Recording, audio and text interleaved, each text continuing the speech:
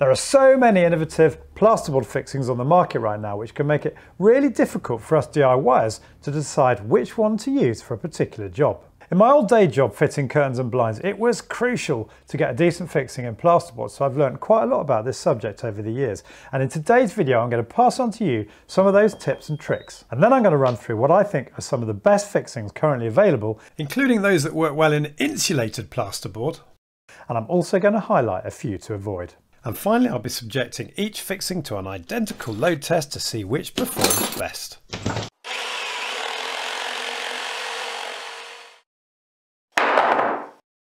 And for today's test, I've constructed this stud wall mock-up using a full sheet of 12mm plasterboard with studs positioned at a typical 24 inches or 600mm apart. Now, sounds obvious, but your journey to the perfect fixing starts with you working out what sort of wall you've got. And a simple tap test can tell you a lot. For example, I stripped the lath and plaster off this wall a couple of years ago and replaced it with 2 layers of 12mm plasterboard. Tap it, and it's consistently hollow, apart from where you hit a stud. More on that in a minute. On this wall, on the other hand, the plasterboard had to be dot and dabbed or glued to the brickwork because I had so little thickness to work with next to the door frame. And you tap this wall and you get a very different sound. A higher hollow pitch, but lots of solid noises where I'm tapping the dabs or adhesive blobs behind the plasterboard. And this wall, where a dot and dabbed insulated plasterboard, has another sound again. Now, plasterboard is inherently brittle, which does not make it an ideal material to fix into. So wherever possible, you should try and locate the stud work or brick behind. So let's start with a few tips on finding studs. And taking this stud wall here as an example, there are a few ways you can locate that stud. So taking a line across this wall here, that sounds quite solid, and then that sounds hollow. And I use this technique quite a lot in the old day job. But you can't always guarantee a stud where you've got a solid tap. So you could combine this technique with one of these, a super strong magnet. And trailing this magnet across the wall, suddenly the magnet finds some metal behind. And what the magnet's latching onto here is either a screw, or perhaps in a more traditionally constructed wall, the nails attaching the lath to the studs. The next option you can use is a stud or metal detector. Personally, I've never used a stud detector, and reviews of stud and metal detectors like this Bosch multi-scanner are at best mixed. And to be honest, in my own experience over the years in the day job, they've also thrown up quite a lot of false negatives and positives. But one device I have found to be reasonably reliable is this Bosch PMD7. It's a metal detector, sadly now discontinued, I think overtaken by the very reasonably priced Truvo, which again, to be fair, has had its share of mixed reviews. But anyway, let me show you how it works. So we've got our magnet here, which we think is detecting a stud. And if we switch on our metal detector, bring it across the wall, and if we take our magnet away now,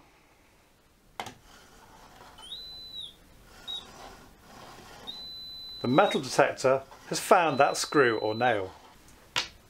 The other thing you can do, and we've done this a lot in the soft furnishings industry when we're hanging heavy stuff like pelmets on ceilings, if you know roughly where your shelf is going, you can draw a centre line.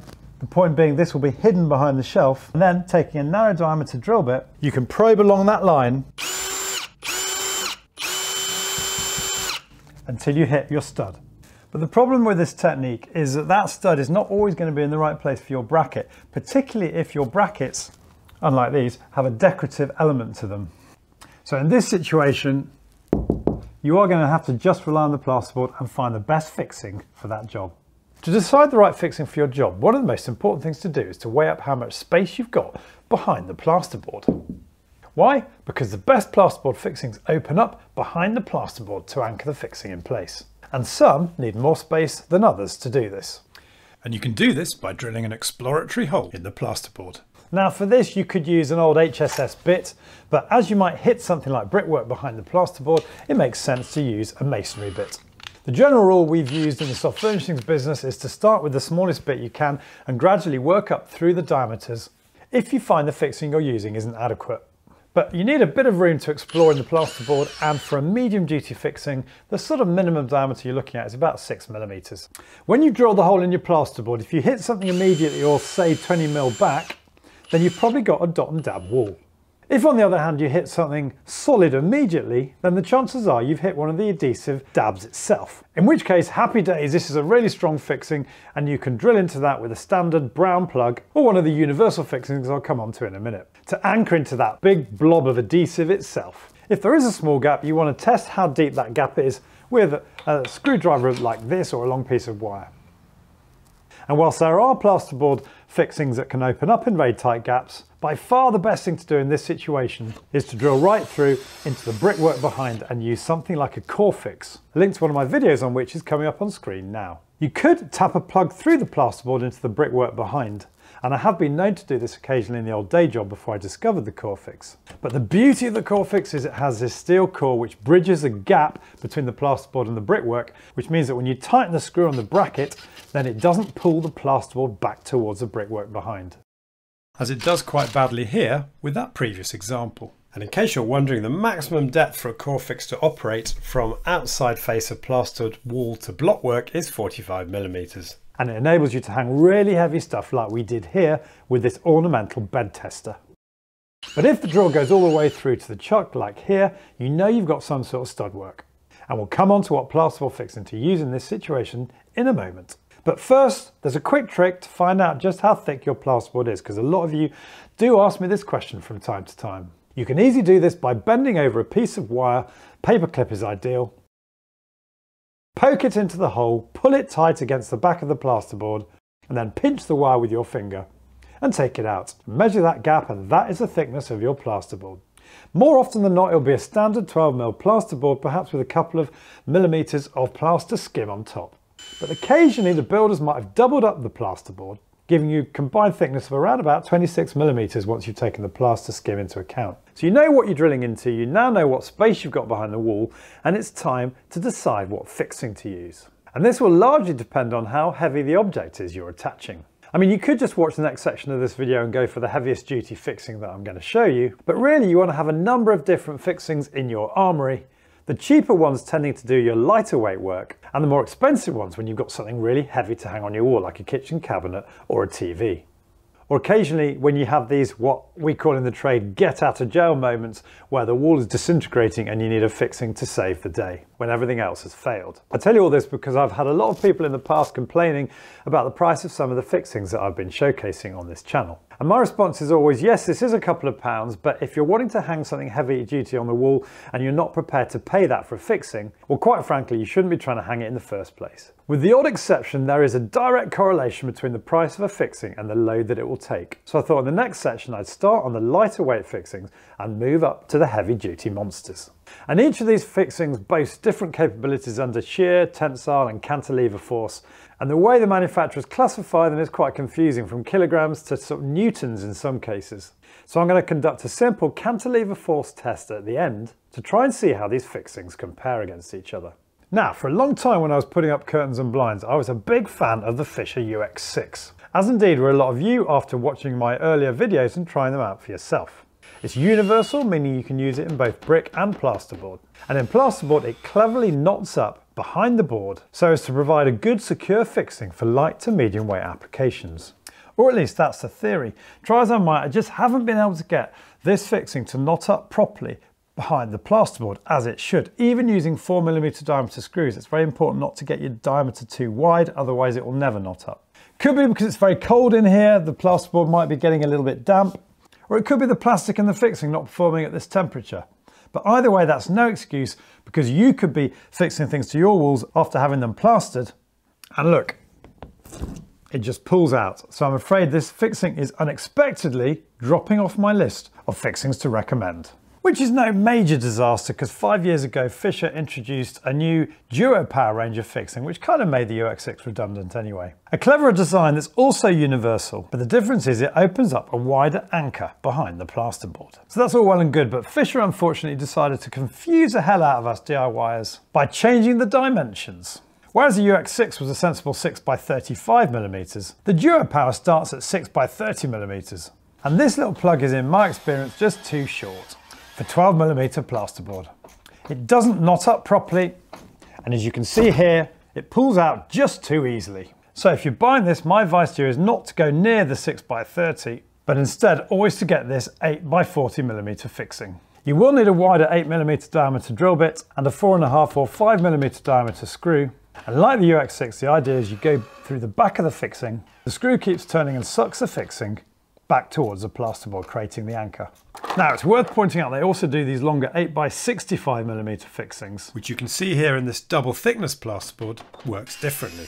It doesn't concertina open like the 8x40 does. Although you can't argue that this does provide a very strong fixing in doubled up plasterboard. Why have I started with these fixings? Well, at approximately 6p per fixing, they're the cheapest fixing I'm going to show you today. And their universal application, coupled with the price and coupled with just how easy they are to use, has made them incredibly popular over the last 5 years with tradesmen and DIYers alike. Not only that, you can pick these up absolutely everywhere. And finally at this point, I thought I'd mention the multi-fix Stella from Timco. You need a wider 10mm diameter drill bit and a void of about 35mm behind the plasterboard. And at approximately 64p per fixing, the price of these is edging up. But what I love about this fixing is that it's got a steel nut inside, which makes operation of it very efficient and eliminates any of the risk of over tightening that you get with those all plastic fixings. Available in two lengths, the red that you saw here, which comes in 2 bolt lengths, and also a black for double thickness plasterboard. And it can be also used in brickwork. I love the way this fixing opens up behind the plasterboard, and giving it a tug, it feels really firm.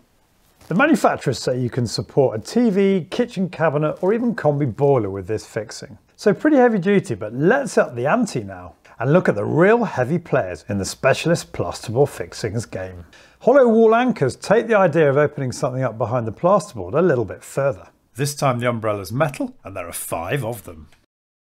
And these were my go-to fixings in the soft furnishings trade whenever I had something heavy to hang. As you'll see from this clip on screen now, you either need a setting tool to open up the fixing, or if you're doing it by hand with a screwdriver, it's crucial you have a turning stop. Best to use the hook you're putting it up with between the fixing and the bolt. Otherwise the fixing will spin around, ruining your wall, which could well leave you with a big hole to fill. They come in different lengths depending on how much space you've got behind the plasterboard and also how thick your plasterboard is. But bear in mind that the 37mm anchor, whilst requiring a lot less space to open up behind the plasterboard than the 52mm, also opens up a much smaller anchor behind the plasterboard. Now, if you're buying a setting tool and it does make opening the anchors much easier, my advice is go quality, because the cheaper ones tend to fail, and believe you me, I've had a few go in my time. What often happens is the V-shaped lever inside the setting tool is made from soft metal and the bolt just pulls it apart if not properly seated. Now the beauty of the hollow wall anchors is you drill a reasonably small hole considering the size of the anchor that opens up behind the plasterboard. These here, for example, rely on a 9mm drill bit, and crucially you can take the bolt out once you've set the hollow wall anchor in position, which you can't do with the next fixing coming up. And so we move on to spring toggles, another fantastic and even heavier duty fixing than the hollow wall anchor, at about 75p each, but it comes with a couple of issues. Firstly, you have to drill a large 14mm diameter hole, which leaves the bolt with a lot of play, particularly on vertical surfaces. And once the fixing is inserted, you can't remove the bolt without losing the anchor down the back of the wall. And there's a third issue. If you're using these in lath and plaster or otherwise where the space in the void is restricted. I have in the past, when we've been on jobs, found it very difficult to get that toggle to open out behind the plasterboard. Oh, and a little tip here, courtesy of Gary at GeeFix, another fixing I'll come on to in a minute. If you are drilling into lath and plaster walls, whatever you do, don't be tempted to use a spade bit like this. Because what this does is it splinters the laths and makes a complete mess and a very large hole. And again, I've had that happen to me. Much better if you can to get hold of a nice sharp core drill like this. The chances are you'll end up cutting a much cleaner hole into the lath. So for the reasons I've given, and in spite of the undoubted strength of this fixing, I hardly ever used it in my days as a curtain fitter. And there's another reason that you don't need to go down the route of using spring toggles. Snap toggles are a much better option. With exactly the same size anchor opening up behind the plasterboard, and therefore the same 14mm drill bit size, the anchor itself with no moving parts is both stronger and simpler than the spring toggle, and the design whereby you slide the fixing piece up what are effectively two zip ties and then snap it off when in position, firstly means there's no play on the bolt, and secondly, crucially, means you can actually remove that bolt without the fixing falling back of the wall. This fixing for me so far is the standout winner, and I'm just surprised I didn't use more of these in my old day job because it's so strong. Although I suppose if there is a downside, you do need about 50mm of a gap behind the plasterboard for it to open out in. Before we leave snap toggles, I thought I'd mention Fischer's own snap toggle equivalent in the form of the Duotec 10. Now, whilst we're really in the realms of specialist plasterboard fixings at the moment, this one is universal, designed to work in plasterboard and also brick. And I wonder if trying to make it work in both has led Fischer to compromise on what is otherwise quite a clever design. A few reasons why I say this. Firstly, the plug opens 40mm wide rather than the 50mm you get with the snap or spring toggle. It locks and snaps off, similar to the snap toggle. You've got two metal clamps on the back rather than the much stronger thread designed to catch the bolt in the snap and spring toggles. Although admittedly, try as I might, I couldn't over tighten this with my hand screwdriver. And when you use it in brick, which I've simulated here in the double layer plasterboard, the screw skews out to the side as it can't travel centrally all the way up the plug. So the compression in the brick won't be as good as it is if you use a standard wall plug. Price wise, it weighs in at 69p, compared with 89p for the snap toggle and about 40p for the spring toggle. These prices are obviously all approximate.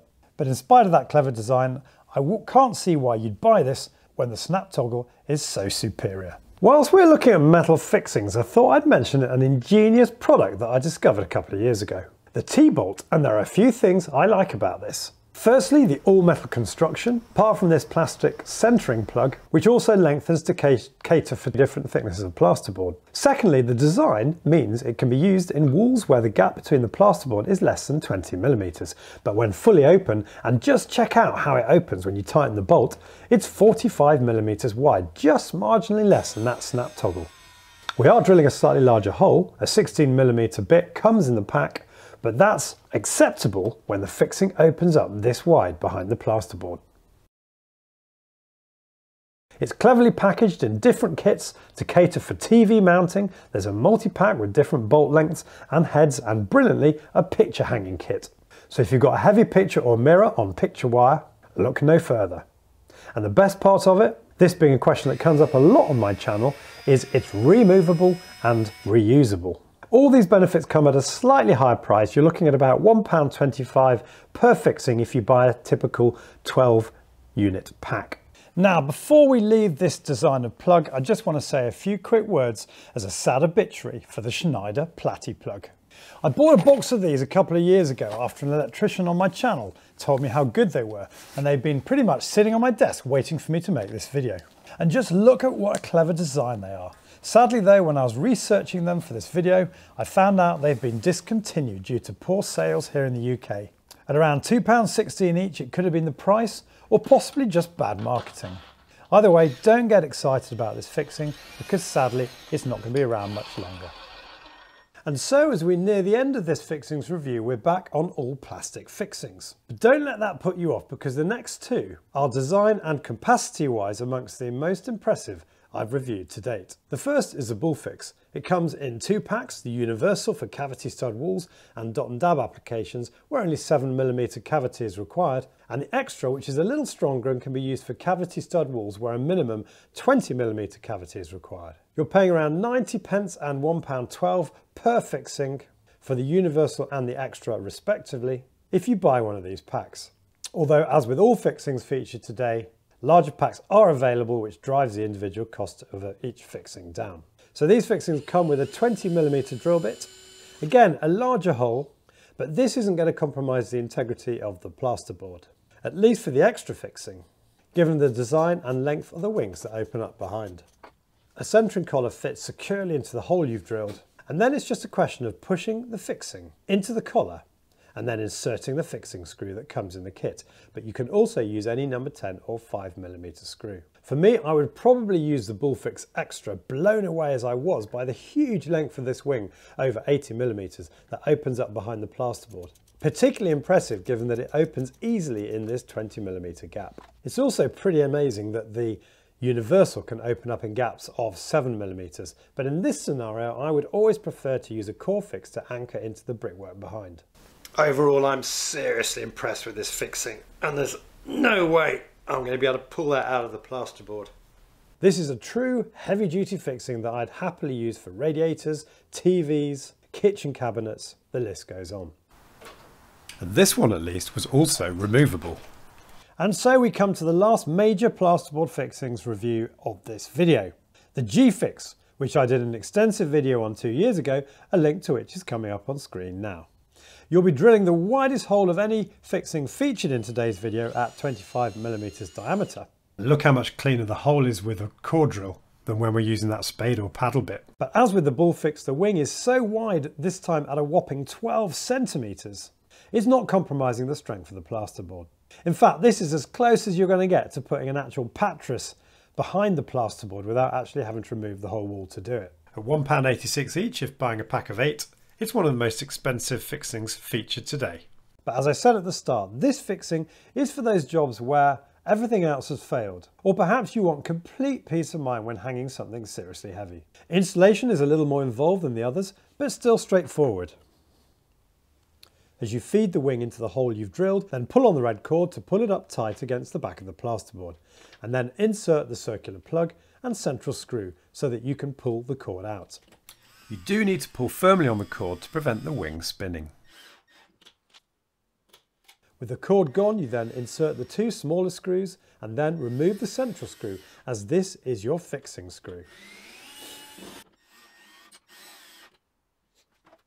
Although uniquely, you can also self-tap elsewhere into the wing. If your bracket or hook has screws that are close together, and this is something none of the other fixings offer.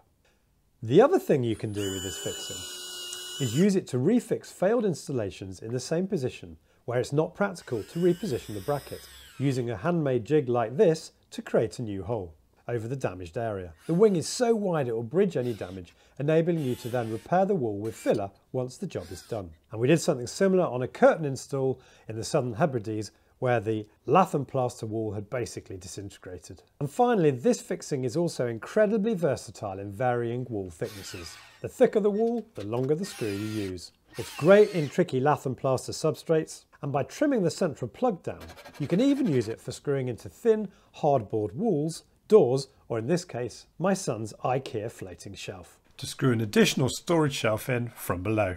It does require a 30mm cavity. You're not going to get it in this one, but as I said before, in this situation, I'd be drilling into the brick. It's a fantastic fixing, and my experience since making this video, coupled with yours in the comments below the video, bear testament to this. So that's pretty much it on the fixings review.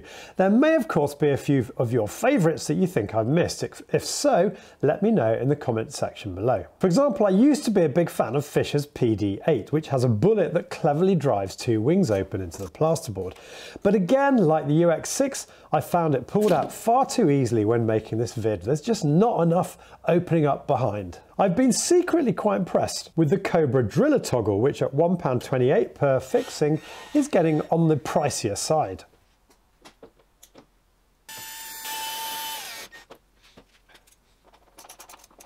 And whilst the Duckfoot has had pretty awful reviews, again it performed okay except for swivelling around, so as you can't guarantee the optimum vertical position, this is probably one to avoid. If you like the idea of self-drill fixings, the Cobra is a far superior design. Speaking of self-drilling fixings and things to avoid, in every plasterboard video I've done, I tell you just how dreadful the self-drill or speed plug fixing is, or helter-skelter as we used to call it in the trade. I actually banned all our fitters from using it. There's nothing opening up behind, just a thread in a very brittle plasterboard. I encountered so many failed installs in the curtain business where these fixings had been used. Also on the avoid list are tappet fixings. I mean, why would you bother with something that's just so flawed? And DIYte, I know these are only lightweight, but please don't tell people Your universal screws are good for plasterboard because they just aren't. And in case you wonder why I haven't featured grip-it fixings, I've done videos on these in the past and I just don't like them because the hole you have to drill is too wide considering the very small wings that open up behind. I often get asked what fixings work well in insulated plasterboard, so I thought I'd handpick the 4 that I thought would have the best chance of forcing themselves open in that foam insulation, and put them to the test. I picked the M5x52 hollow wall anchor, which I've always told people works well, so fingers crossed. I also thought the T-bolt would have a decent chance, the Timco Stella Multifix, and finally the Fischer Duopower 8x40. It's a good challenge this because I really am fixing totally blind, and carefully peeling off the insulation, you can see that each fixing has opened up absolutely beautifully. So hopefully that's given you a few pointers for the next time you need to fix into insulated plasterboard. So everything I've told you today is just my opinion, and this video would lack its final bite if I didn't pit each of these fixings against each other in one final load test. There are 2 reasons this is important. Firstly, because if you try and study load figures given for each fixing, they're a confusing jumble of tension, shear and cantilever forces, with kilonewtons thrown in just to completely fry your brain. Secondly, it's been really cold here this week, as you could probably tell by the way I've been wrapped up.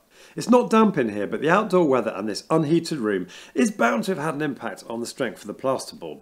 So any load figures that I achieve are obviously going to be less than any quoted by the manufacturers. But if I subject every single fixing to an identical cantilever force test, then that's fair, right?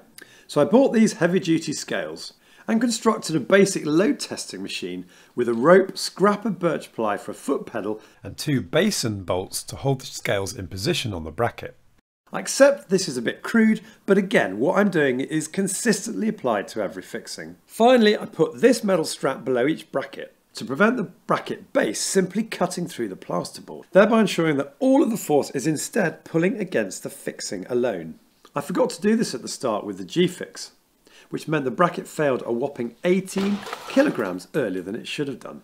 And I focused my main camera on the scales and played the results back in slow motion to record the highest weight each fixing could take before it failed.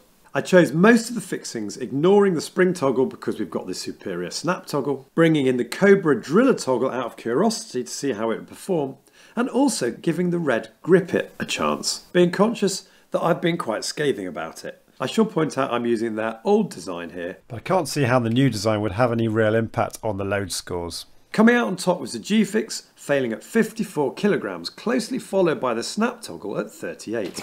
The Bullfix was close behind in 3rd, and my old favourite, the hollow wall anchor, came in at 4th.